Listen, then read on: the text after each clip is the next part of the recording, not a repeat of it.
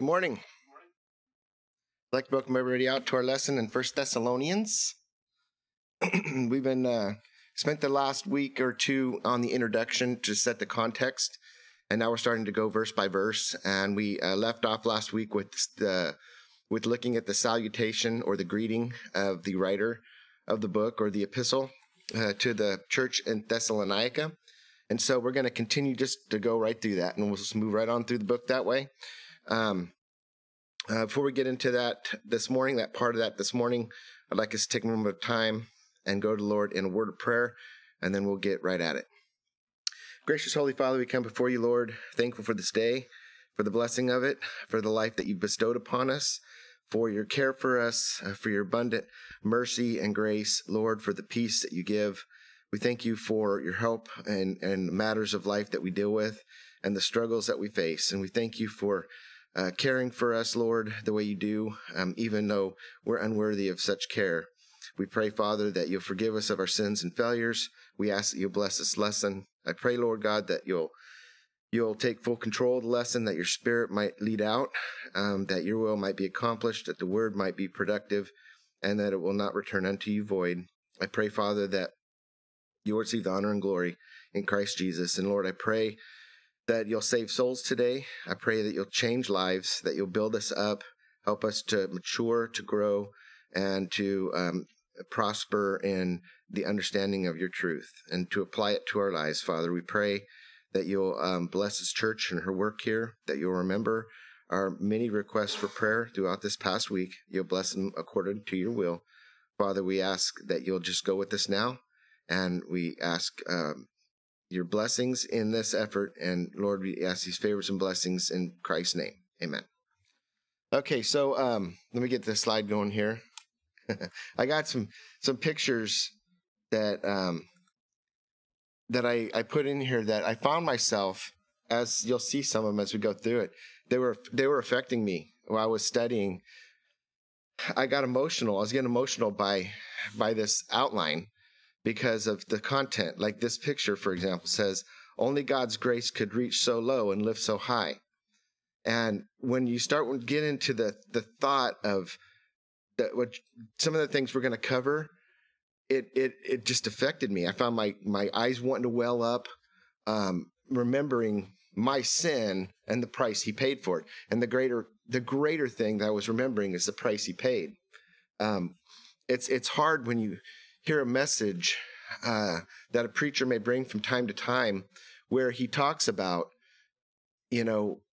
all the different things Christ suffered. And when a minister does a lot of research from a historical standpoint, understand when the Romans did something, they did it better than anybody.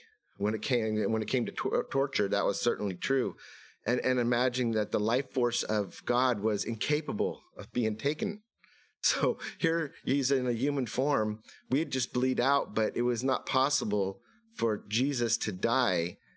It was his choice to give up his life. So when he's going through the scourgings and things that he's suffering, we would have been dead probably through the scourging process, not Jesus. And so you think about him feeling everything he felt, and the cat o' nine tails on his back, cutting into his flesh and things along that line. But death it wasn't time, because there was a lot of sin to pay for, and mine were among them. And so we'll get into some of those thoughts as we get into this lesson today. So the first thing, the balance of the salutation is the confident hope and prayer of Paul for the brethren. One thing you'll learn about Paul is that he was a good under shepherd, in that he was always caring and worried, and when I say worried, concerned after the welfare of the people, and he wanted nothing more than to see them succeed. So it's fitting to as an example for us to be likewise. We should always be this kind of people. Now, I understand that as a pastor, you might feel it more because of your responsibilities as a pastor and the under shepherd of one of the Lord's churches. But that shouldn't stop God's people and the brethren from feeling that way. and wanting to see the best and the welfare of others. He says, "Grace be unto you and peace from God our Father and the Lord Jesus Christ." Grace is one of the most wonderful words in all language, expressing the idea of one receiving what he does not deserve. So getting that which you don't deserve, that's gracious. Whoever provided that which you do not deserve was being gracious towards you. Now, in the Greek, the word is charis, and it means graciousness. It comes from a root word that means graciousness as gratifying. So it has a positive lift to it, and not only for the giver, but for the receiver. So graciousness as gratifying of manner or act, especially in the divine influence on the heart. So the word is describing a greater impact when the graciousness is affecting the heart and is being influenced by God. So God's divine influence. So when you're a person that's lost and you come to that reality that you need Jesus as your Savior, and you experience that salvation by grace through faith, then you'll understand completely, wholly at that moment how this word grace can mean so much. It's elevated in that moment because of the fact that you just received God's grace, and the impact that had on your heart is probably going to be a lot stronger and a lot more powerful than if I do something for you that's helpful to you. You might feel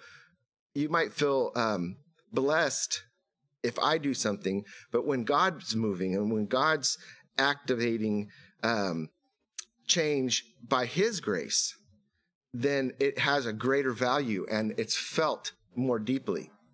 And that's exactly how I felt when I was saved. I felt I've told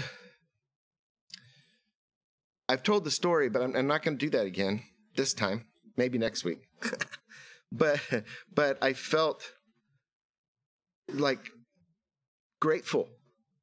I felt grateful. I felt so happy that I wanted to tell people that what God had done, and that was the impact that He had on my heart. Paul wrote the beautiful words stating how the believers of all ages have been saved.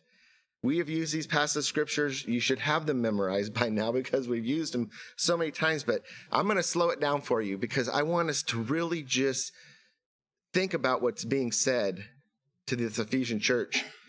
And I want you to just put it into context in your mind. And sometimes just slowing down when you're reading the Bible will give you the opportunity to just meditate on what is being said there. So let's look at it. It's Ephesians 2, 8 and 9. And honestly, that whole chapter's fantastic. But the whole book's fantastic. I like Ephesians. But it says, "For by grace are you saved through faith, and that not of yourselves. It is a gift of God, not of works, lest any man should boast." And that didn't sound like I slowed it down for you, but we're going to do that now. For by grace. So it's by grace you're saved. By grace are you saved. Okay? And it's through the channel or avenue of faith.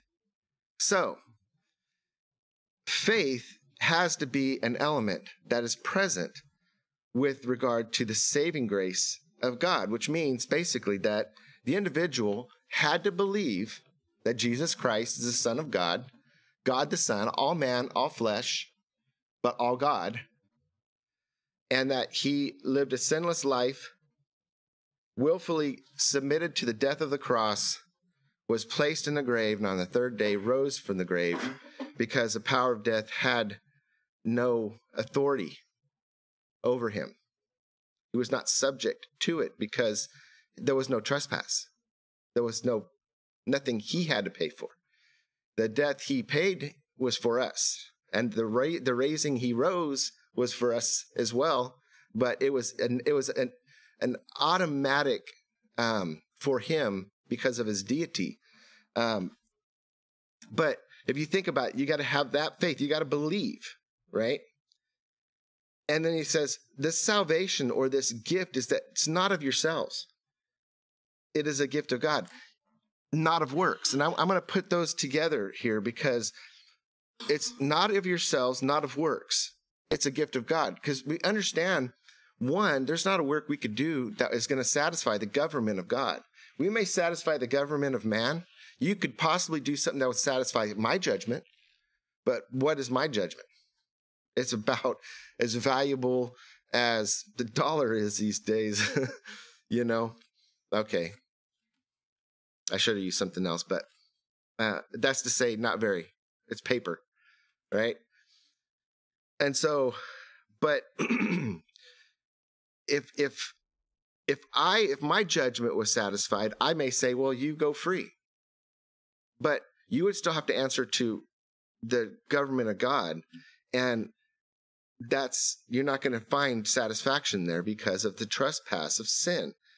So, and if we could do something, if there was, let's just say hypothetically, that there was a thing we could do, and we did it, then God would owe us salvation, which would effectively be making him a debtor. And we know God's no debtor. That's why it's called the gift of God, because we understand that those things are not possible. We can't work for our salvation. And that's why baptism doesn't save, because that's a work. Okay, that's why knocking on a million doors, telling people about this or that and trying to get right with God, if you're not right with God, is still going to result in you facing the judgment of God. And it's a good thing that it's a gift, because it takes away the boasting of men. I did this. I accomplished this. I overcame. Because that's what we love to do. We love to boast. There's no doubt, man. Woo-wee. Those award shows, regardless of whether it's TV award shows or how many of them things they got anyways. Too many? I mean, every time it's this award show season. I mean, there's like 50 of them or something, you know? They like the honor themselves. They like to honor themselves. We like to boast about our accomplishments. We like to boast about the things we've done. But this is not something we can boast about, because while we were yet sinners, Christ died for us. Christ paid the price for our sins so that we might live and have a relationship with God. And I specifically say a relationship with God because that's going to come paramount to something else later in the lesson. So, the purpose of salvation is so that we can have a relationship with God. And that having a relationship with God is productive and it's beneficial for our lives. Really, that's where we're going to find our greatest success. Okay, here he spoke of the only way for the lost to be saved. They needed to come to God asking for that which they could never earn or deserve, and trust God to give them saving grace. And on the promise of his word, he will do just that. That's a guarantee. The word guarantees that he will save those who call upon his name. However, these church members in Thessalonica were already saved and had already received saving grace. Good. But there's something to point out, because here Paul is saying, grace be unto you.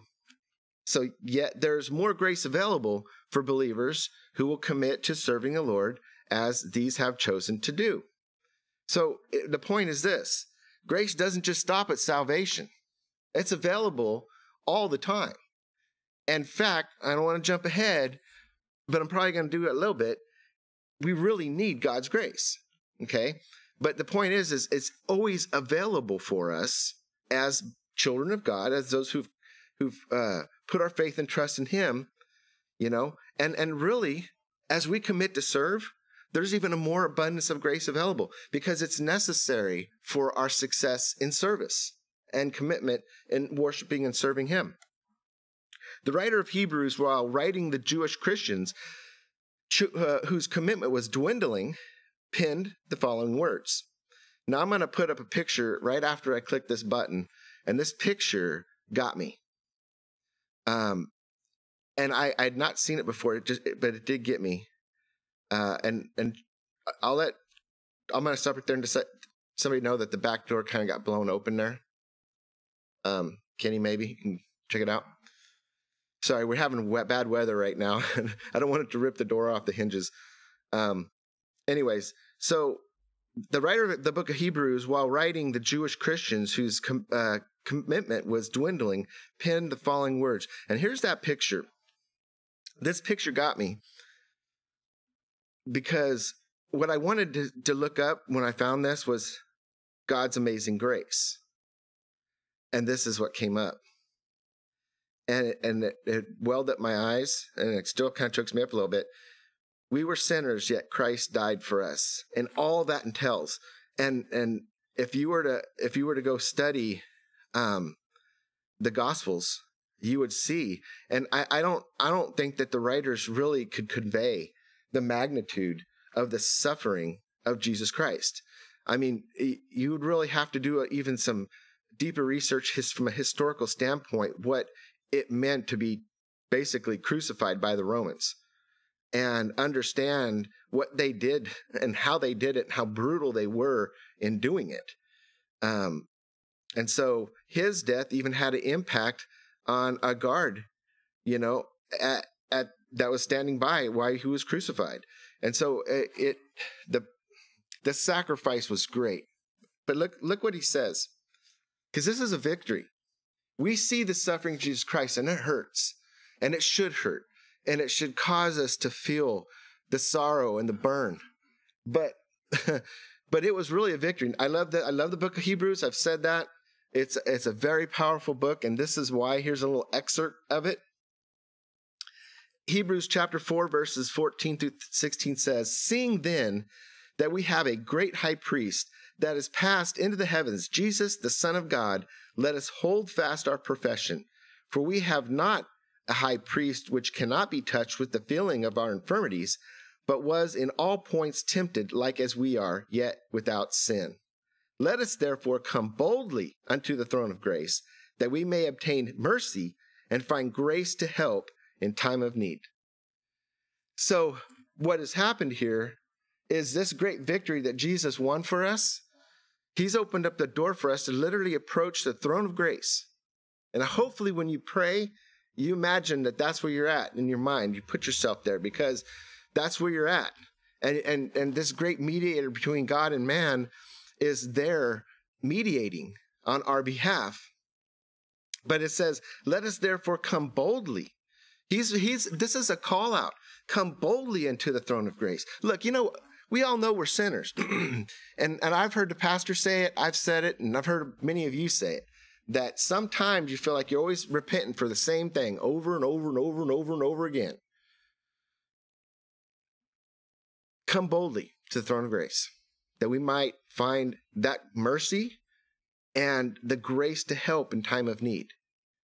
And so that is an invitation for us and a promise, really, because the grace of God really has no end capacity. It is a spring that wells up continually. God's children need the unmerited favor of God every day of their lives, and he invites his children to come boldly to his throne of grace to receive that which is needed daily. Grace is the gift of God. is a gift of God. Grace is a gift of God. Is always willing to give. God is always willing to give to his children. I know I was just getting that on my brain wrong. Grace is a gift of God that God is always willing to give to his children. I'm missing a word. Nevertheless, I'll submit that he does so daily, even when we are not actively asking for it. My personal opinion is why we should be seeking the grace of God daily. God's being gracious to me even when I'm not asking for it. He was gracious to me the minute I woke up and realized that I was still alive today. He's been gracious to me in so many different ways, of providing needs that I've had throughout the week. Jesse was talking about a pretty heavy week he had. I was thinking, I couldn't have got any worse. Well, I probably could have, but you was having a rough one there. But there was a lot of grace I'm sure you could say you experienced over the course of those trials. God moving and working and helping. Yet we also find that we can get God's grace by praying, when we pray for it, for things that might be needed not only in our lives, but in the lives of others. I've watched God move in the lives of other people and pour out his grace upon them so that they can endure the difficult things. And so what we refer to grace as, closing out the subject of grace, is the unmerited favor of God, is really what the word means. It's the unmerited favor of God, and God is gracious. So that brings us to the next thing he was praying for them. And it had to do with peace. And it says, peace with God, Romans 5:1. Therefore, having been justified by faith, we have peace with God through our Lord Jesus Christ. Okay, so being justified by faith. You notice the word there in Romans, justified. That's the important thing about that. This is just not in the outline, just me thinking about it right now. But that's a powerful word that has been revealed there in that text. Justified. When a saved child of God stands before the judgment seat of Christ, what is seen is the justification of Christ upon them.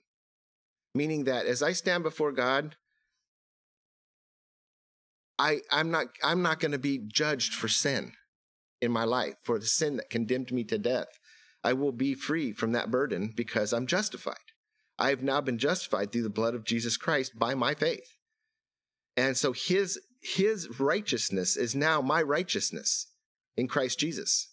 And that's not a free pass to sin. God forbid. The scriptures even say, where sin abounded, grace did much more abound. Should we continue in sin so that grace may abound? God forbid.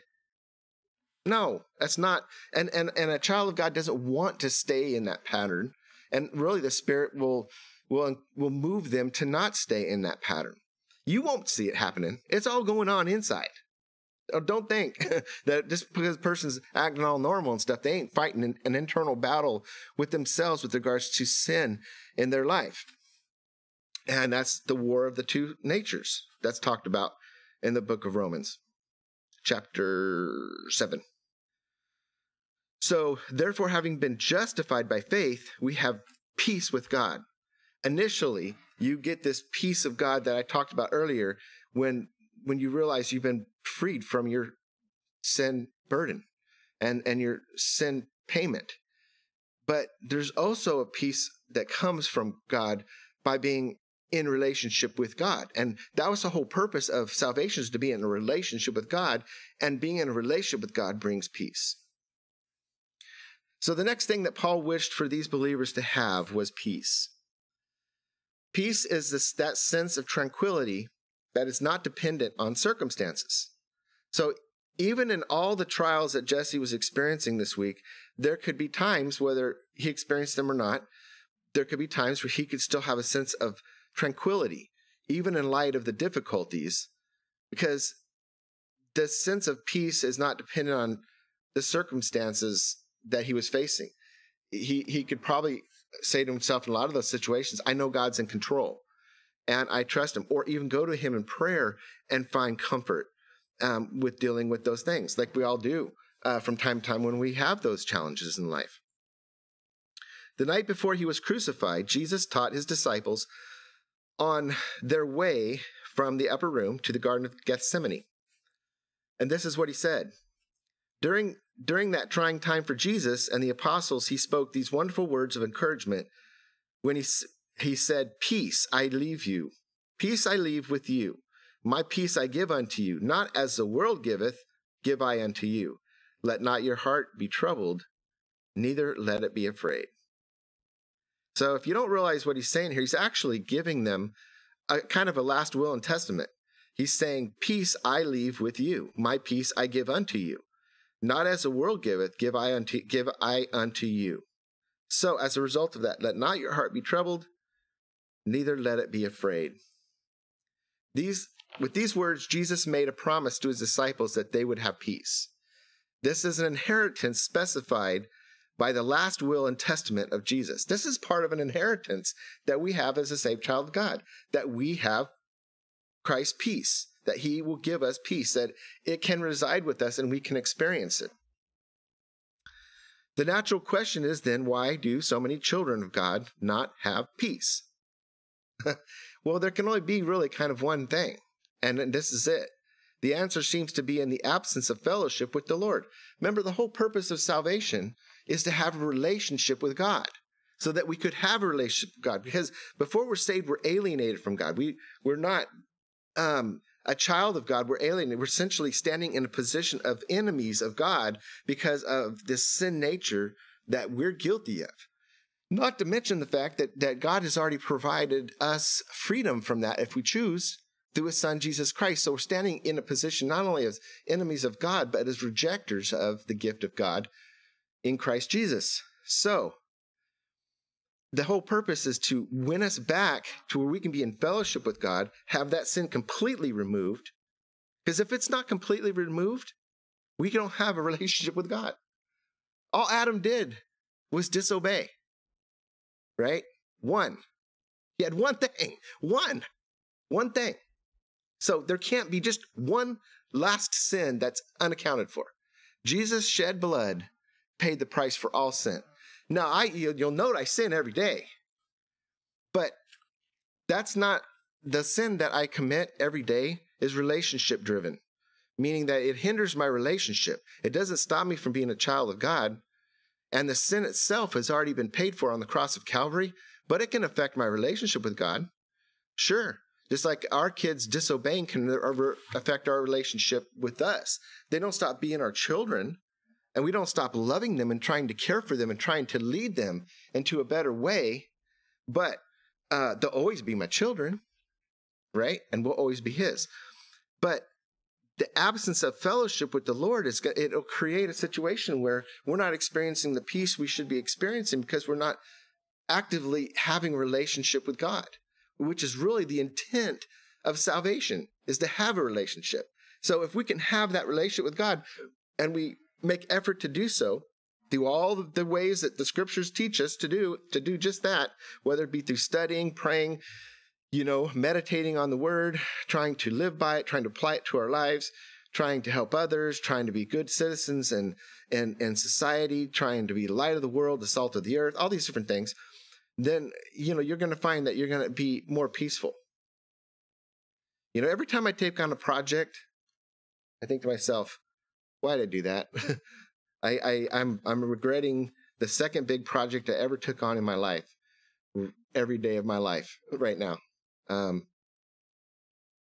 And that's because I don't have the kind of peace I should have. And it hinders my peace. But here I find I'm settled in the house of the Lord. And that's why I love coming to the house of the Lord, because I find peace here and it settles my spirit and calms me. And praying does a great job of that as well. So if we're absent in fellowship, we're gonna find that our peace will wane. Paul wanted these committed Christians to have the peace that only Christ can give. So that moves us into another subject. And you see this person praying. I liked the picture for obvious reasons. It seemed very heartfelt. And it touched me that way. We're going to talk about intercessory prayer in verses 2 and 3. And I found myself wondering when I read these verses, if we prayed like this, like the Apostle Paul prayed, how our churches would be today. How would what would they look like? What would the landscape look like in our society if we prayed the way Paul prayed? So here's those verses. 1 Thessalonians 1, 2 through 3 says, "We give thanks to God always for you all, making mention of you in our prayers, remembering without ceasing your work of faith and labor of love and patience of hope in our Lord Jesus Christ in the sight of God and our Father." So we give thanks. And notice he says, to God always and for you all. So they're thanking God always for them, meaning being there and being faithful, making mention of you in our prayers. That there's something that's being said here that you should see. One, he's speaking in the present tense, and two, the fact that he's saying making mention of you in our prayers is showing a repetitious pattern, which means it's a thought-based, motivated thing. They're on his mind, so he's making mention. You ever have someone ask you to pray about something? Do you do it? If you don't do it, then that's not on your mind. Or if you're not doing it continually, then it's not on your mind. The whole part of the lessons we've been learning on Wednesday night is to set a pattern of prayer for a work you're involved in, right? And that pattern of prayer should be consistent. And so when we're asked to pray for people, whether it's people that we're praying within our own circles or that we've been asked to pray for, if we're thinking about them and it's on our mind and it's on our heart, we're going to pray and we're going to be doing it consistently. Remembering without ceasing your work of faith and labor of love and patience of hope in our Lord Jesus Christ in the sight of God and the Father. Now, there's a little history we need to go to, and that's why I brought this little picture up. Thank you, Lord, for your abundant blessings. This picture expresses how the Apostle Paul must have felt. Because if you remember, when we start talking about the introduction, we said that Paul didn't get to spend a lot of time in Thessalonica because he got ran out, essentially. He was forced to leave under duress. And so a lot of this writing that he's going to write is going to kind of help shore up some of the things he didn't get a chance to really establish there doctrinally. Which, it'd be great if he could stay there as long as he stayed in, let's say, like Corinth, but he just didn't have the opportunity. So an epistle like this would go a long ways in helping them fortify their doctrinal understanding, which is really what we want to do. It'll help our peace to be fortified. So Paul was very thankful for the incredible tenacity demonstrated by these brethren. And when I say brethren, I'm speaking of all the people of the church, brothers and sisters in Christ there. No doubt, as Paul waited in Berea, Athens, and Corinth, he had many restless moments as he contemplated how these brethren were doing. I mean, he didn't have word at that point, right? Timothy is the one that initially brought word. After all, Paul had left under duress, but these brethren still lived in the surroundings where the Jews were still angry and stirred up the people against the followers of Jesus Christ. He was wondering about their welfare. How were they? Were they faring well? Were they being attacked? Were they being hauled off into prison? Were they being persecuted for the cause of Christ? And how were they holding up? Therefore, when he heard of their steadfastness, he rejoiced. And that's what you can hear it in the language of what we read in verses 2 and 3. You can hear it. His rejoicing, his thankfulness. And that's how he starts. We give thanks to God always for you, all, making mention of you in our prayers. And as I mentioned, the use of the present tense gives continuing force to the words, a continuing force. We give thanks to God always for you. It's an expression of gratitude, not only to them for allowing the Lord to use them, but for God for being faithful to bestow the grace upon them to endure and the peace of God to endure. And so he was grateful that they were faring well. One can feel both the apprehension and relief Paul sensed when Timothy delivered the news concerning these brethren. Certainly, and we're running out of time here, we're going to start winding down. Certainly, Paul was relieved upon hearing of their well-being, both physically and spiritually, when he said, making mention of you always in our prayers, signifies that if he was in fact doing that he was well relieved when he heard that they were okay, physically and spiritually. The intensity and continued nature of Paul's prayer would indicate that he had a degree of anxiety concerning their welfare and situation. Now, one might ask about the intense anxiety Paul felt, and others, you think, okay, well, he had all this anxiety, he had all this concern. Some might say, well, isn't that an expression of a lack of faith? if you really believe God had all things in control, why would you be so anxious? Where's the peace of God? Well, that's a great question. And I brought this picture up just because I liked it. God says, when you start to worry, stop to pray. When you start to worry, stop to pray. Now, I put that in also because I liked it, but because what we're about to cover here. Jesus himself gave the ultimate example of the value of the purpose of repeating prayer in the Garden of Gethsemane, where he prayed the same prayer 3 times. Okay? Each time, he asked the Father if there was any other way, yet all 3 times the answer was the same. There's no other way. This got me. In his human body, Jesus knew exactly the intensity of agony and suffering awaiting him as he was about to suffer the full penalty of the sins of humanity.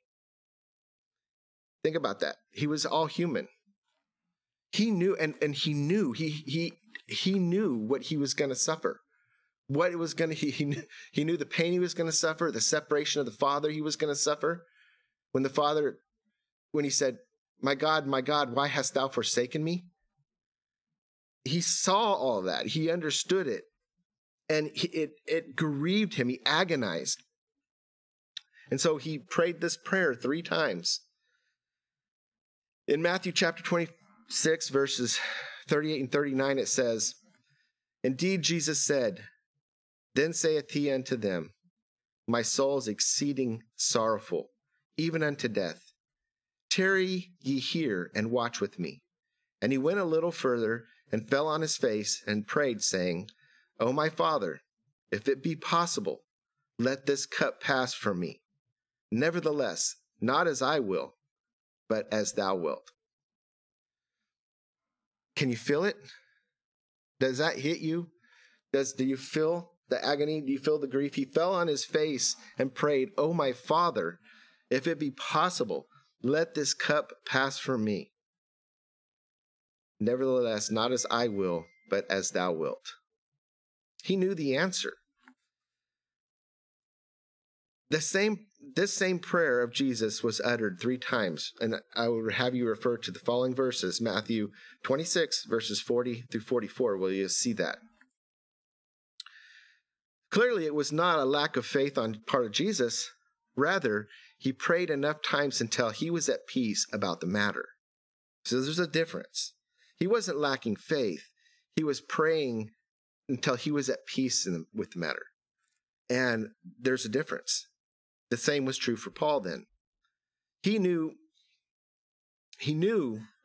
God was aware and that he had a beneficial and benevolent plan for his brethren, yet Paul worried and he prayed. And we'll close with this. We're a little early, but that's okay because I usually run over. Therefore, the believer must always remember that God knows all about their concerns, yet it honors God for his child to pray until they have peace about the matter. Repetitious praying about something is okay because we're seeking peace and God's will in it. And we don't always know what the will of God is. We never really, I say we almost never know what the will of God is in certain situations we face until after. But we can pray and find peace that when we leave it there, I'm praying for my wife, that she comes through this surgery or that she's going to be okay with whatever treatment she's going through. And she's not going through surgery and having treatment, but I'm just using that as an example. And I keep on praying and praying and praying until I'm prayed to the point where I feel like I've given it over to God. And now whatever the outcome is, I will be in a better position to accept it because I know now that I finally come to a place where God's will is done. And here's the thing. In the end of the day, what I've come to learn in my experience is the thing that God does is always better, the better outcome. Like it may, and I understand when I say that you could probably go through a whole bunch of things to say, well, was it a better outcome that this happened or that happened? It depends. Sometimes I've seen people receive God's gift of salvation at the funeral of someone else who died. Okay? From God's standpoint, that was pretty beneficial, especially if the person who passed away was a saved child of God. Now, if we're in relationship with God and we understand these things on a greater level, then when, say it's my loved one, I would love nothing more. I would rejoice. And I say that in all fairness and truth. If someone was saved at the service of one of my loved ones' funerals, that I couldn't think for a better way to celebrate the life of that person. And I would rejoice over that. Because it's appointed to man wants to die anyways. We all know that. So I know I'm dealing with some heavy stuff, but what I'm trying to do is put it into a different perspective to where when we face these things, that we see that we're going to have challenges in life and we're going to have things that we have to deal with, but it's a matter of perspective. Are you a cup half full or a half empty person? And so when we see that God always has all things under his control, that even some of the things we have to face that are distasteful or difficult, there's a value in it for us. And a good could come out of it. What good came out of Jesus' death, burial, and resurrection? He was tortured hard. This came out of it. Here we are today. God spared not his son. Are we greater than his son? No. He spared not his son, and what came out of it, what was a tragic moment in history, from all appearances, actually resulted in the saving grace and the kingdom of God, eternal God, being established. And so I'll use that example to make the point. We must always remember that God knows all about our concerns. It honors him when we pray about them. And God's grace is sufficient. All right? We'll go ahead and close in a word of prayer. Loving Holy Father, we give you praise today for the truth of your word, for the sacrifice of your Son, and the price that he paid for our sakes and for all that we benefit from today. We can't even imagine the things that he endured, and I'm not sure that we could conceive them and have the capacity to conceive them on the level that he felt it and understood it. But we know that it resulted in an opportunity for us to be saved, to be forgiven, to be justified. And we give you praise for that, because we know we're sinners and undone, Lord, that we were just in a bad place. And we know that through Christ Jesus, we found restoration. We got hope. We got the Holy Spirit's guidance and direction, the promise of peace. We got so much. So we give you praise today and pray, Lord God, that you receive the honor and glory. We thank you. We love you. We ask, Father, that you'll move in these services, that you'll go with this word, and that it might accomplish your will and bring you honor and glory through Christ Jesus. I ask these favors and blessings in Christ's holy name. Amen. Thank you.